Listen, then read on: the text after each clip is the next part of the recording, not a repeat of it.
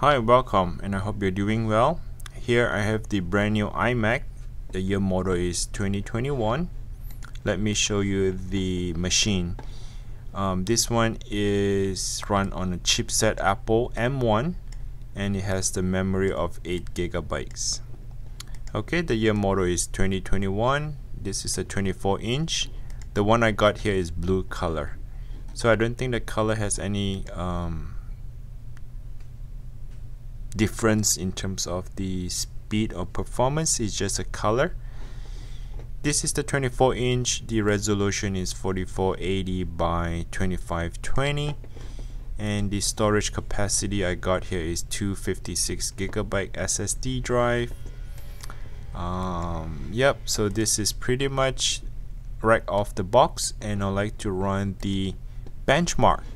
So here first I have the iStat menu. This iStat menu would measure the temperature on the computer. I changed from Fahrenheit into Celsius. So if you do the Fahrenheit on the top right corner here, as you can see, it's running about 98 degree Fahrenheit. And if I change this to Celsius, you can see the computer idle at about 36 degrees Celsius. Okay. So this one here is called the Geekbench 5. It shows me that this computer runs on an Apple M1, has about 3.2 gigahertz, and this is a memory of 8 gigs. And what I'll be doing is I like to run the CPU stress test, and this benchmark on the CPU. It takes about 2 to 20 minutes to complete. I don't think it takes that long. Probably might be about 2 minutes or 3 minutes. And while I'm running the CPU benchmark, I like to see the temperature, how high the temperature can get, and it reaches at what point, and at the same time you can see that the CPU performance peak at what level. So I did a first test run and I rested the computer, and now I'll be doing the second test run. So hopefully the first test run score is the same as the second one. I'll tell you what's the result at the end of the video. Alright, so let me go ahead and click run CPU benchmark, and while this thing is running, you can pay attention to the temperature. So right now it's at about 35 degrees Celsius, and the CPU is starting to run, and right now it uses about 60% of the CPU. I mean, the apps is using that much of the processing percent. By the way, this iMac here runs on an 8-core CPU.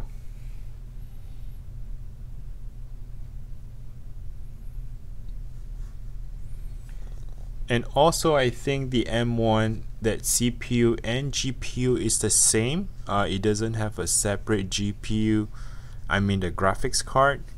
Like on the older iMac, sometimes you can see it runs on the AMD Radeon. Some of them runs on the NVIDIA GTX. But this M1 chipset, it actually runs on one single chip, which is the M1. Alright, as you can see that the Geekbench are increasing in percent. That means, and you can see that the 2, 4, 6, 8 core are running sometimes on a very maximum. It reaches to the max. So far the max, I can see the temperature reaches at about 54 degrees Celsius. 54 degrees Celsius, 58 right now. Okay, it's actually still increasing.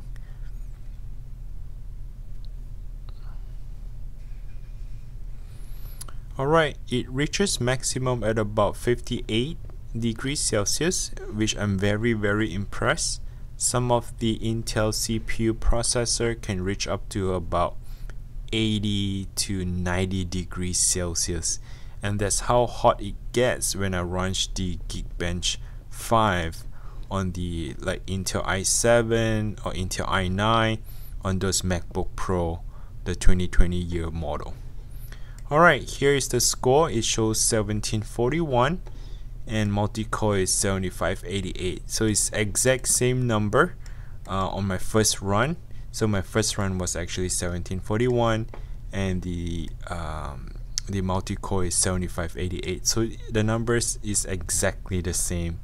It did not change it at all. Alright, so as you can see, it shows you the name of the CPU, the base frequency is 3.2, and also the memory at about 8 gigabytes of RAM. So these are the things that single core performance, the result, and it shows you that what sort of thing that it runs on, like HTML5, PDF rendering, camera. So these are the stuff that it runs on to show the test, and I'd like to share that with you. Let me close this thing out. So the richest maximum degree was about 58 degrees Celsius. That was the highest that it went, and just a few seconds, right, and it now dropped down to 38 degrees Celsius as we speak. So the temperature does drop very fast. That tells me that the CPU does not get hot that quickly. Now let's go ahead, we run a compute on a GPU. Okay, so let's go ahead and click this and let it run and see what's the score and the result. And hopefully it also shows us the true degrees in that CPU. Hopefully it can go up to in about 50 at least. That way we know that it's running, that the CPU and the GPU runs on the same chipset, unless this thing can complete a lot faster than 2 minutes. Well, I'm not too sure. This is first time running a Geekbench 5 on the iMac 24-inch, so this is my first time. While it did not, it reaches 42 degrees Celsius was the highest number. That was the only temperature it shows. It seems like the stress test result was a lot quicker, in maybe about 40 seconds, I think, maybe about a minute, and it's completed. It shows me 19479, and this is the same specs that it shows. So these are the open source OpenCL performance. It shows me these are the score on it. So it's pretty good. I'm very impressed with this. The temperature is what I'm mostly impressed on. It did not reach above 60 degrees Celsius. So that's my gift on this brand new iMac. I think that CPU M1 chip is very powerful. It seems to be do what it's supposed to do, and I'm very impressed with the temperature as well. So this computer is very light, it's not bulky as the older version. It's very light, and the bezel here I have is actually, they make it in white color. So after a while, like so far I've been using it for about 15 minutes, and I think that white bezel blends into the screen that I'm not aware of is being there. I'm not sure if that makes sense. The older iMac, it has the black bezel around it. Sometimes you feel like you can visualize you're in that screen zone, meaning that you know that you're looking at a monitor. But with the white bezel, I think when you shut it down might not look the best. I'm not 100% sure. But yeah, but while you're using it, especially I have the white background, it seems like the white bezel here blends in pretty well. I'm not able to notice it for a while after using like 10-15 minutes. It doesn't seems to bother me with that white bezel. Hopefully I share that experience with you. You can determine, you know, if this is a good fit for you. Let's see. So I just did a shutdown, and the shutdown was really fast, in just less than 3 seconds, and it just shut off. And this turning on the computer, it probably takes about 5 seconds or so, and there you go, it just boot back up.